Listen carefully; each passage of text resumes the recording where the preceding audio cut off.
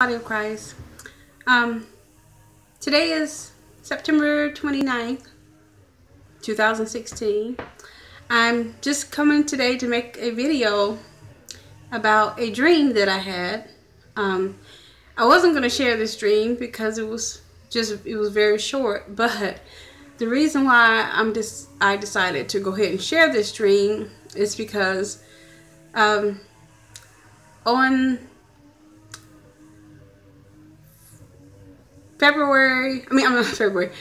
September the 11th, my son gave his life to the Lord, and I led him into the sinner's prayer, and he came back to the Lord. So it was maybe maybe a few days after he gave his life to the Lord that I had a dream. I was in a building with some people, and we were praising and worshiping the Lord, and I heard, there was somebody with me, I don't know who it was, but I heard this loud, sound outside that vibrated. It was just a loud sound that made us run outside. And when I went outside, what I saw was fighter jets. We were at war. And these fighter jets, they were bombing, okay? And that's all happened in this dream. I didn't know who it was that was bombing. All I knew is we were at war, okay? So a couple of days ago, I think it was like the 27th, when I spoke to my son again, he told me that he never remembered any dreams that he have.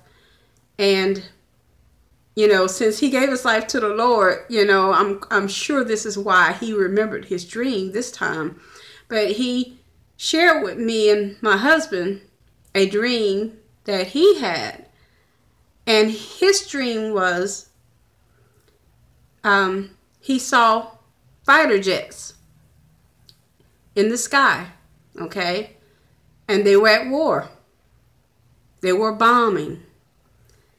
And what he remembered most about his dream, that he said for some reason he could not understand why he remembered this, but he remembered that on this fighter jet it said USSR.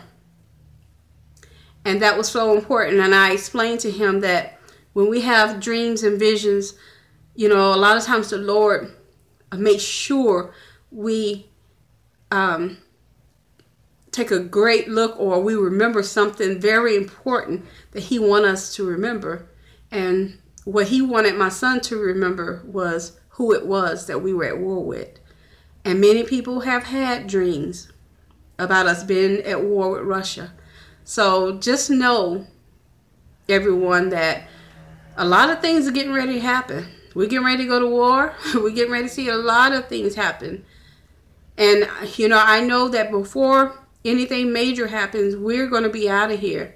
And so I am so looking forward to the Lord taking us. I had a dream a few days ago, I believe it was.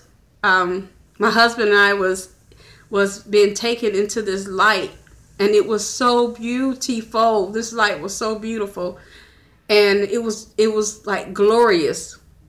And I was in such awe at how beautiful it was, and we were just being pulled toward this light. And I wish my dreams last longer, and sometimes I wish I didn't come out of these dreams because they are so awesome.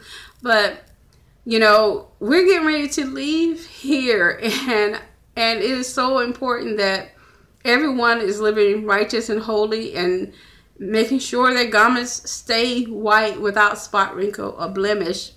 Pray that the Lord help you to stay on the straight and narrow path that leads to righteousness, leads to heaven, your eternal kingdom with God. Just make sure that you turn from sin.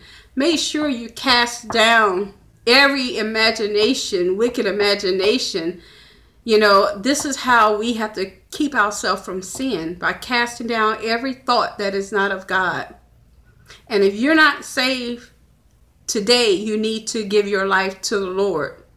You need to accept Jesus as your Lord and Savior this day. Choose you this day whom you will serve, because tomorrow is not promised to you. So please accept the Lord Jesus as your personal Savior now, and confess your sins to Him. Then repent and turn from sin and choose to live for your Lord and Savior, because He died for you.